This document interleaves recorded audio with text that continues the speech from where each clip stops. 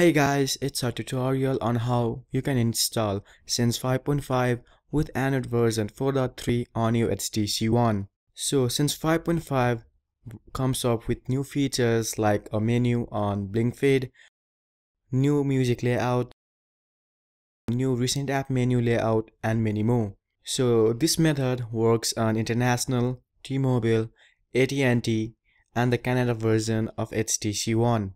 So now let's head over to the tutorial. So in this method, I'm going to show you how you can install this custom ROM. This custom ROM has been optimized to give you better performance and better battery.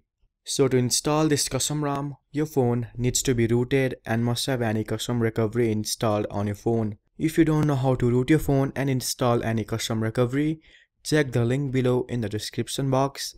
There's a link on how you can do it. And now head over to the download link in the description box and download the zip file and transfer it onto your phone memory. After the transfer is complete, press the volume down and the power key at the same time, and your phone will reboot into its boot mode. Navigate to recovery and hit the power button to enter recovery mode.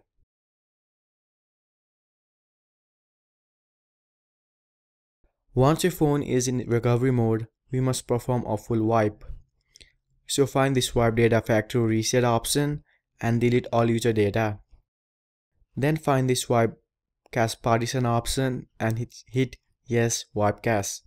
Now go to Advanced, find the Swipe Dalvik Cache option and then do it. Now go back, hit Install from SD card, choose zip from SD card and navigate to wherever you have stored the zip file.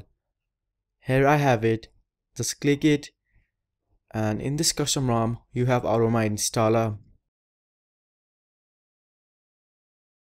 So from the Aroma installer you can just choose what you want to install and what you don't want to install. You can choose to have various tweaks and mods.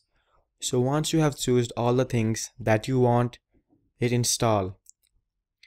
And it may take a while to install this custom ROM. After the installation is complete, go back and hit reboot system now.